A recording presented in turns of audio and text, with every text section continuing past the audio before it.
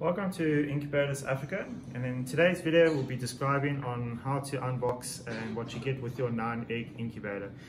So once you've taken your incubator out the box, you'll be taking the package and your machine out the unit of your packaging. What you'll do, you'll have a manual that comes with your unit. Then you just take your lid off, and then we'll be plugging in your unit with a plug that comes with.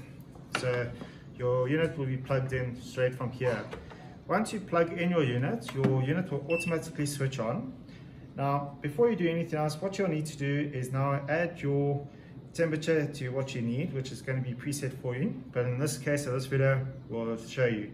Over here is just a click of a button to go to up or down for your temperature that we want. So in this case, we want it at 37.5. Once you get it to that, you just click to set it, and it's one set.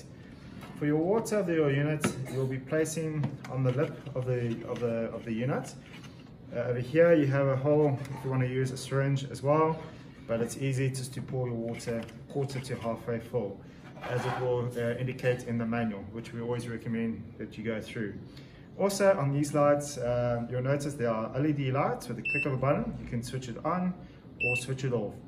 The purpose of the LED lights on the chicken eggs, on the large ones, are to test your eggs to see if they're developing or not from day 10.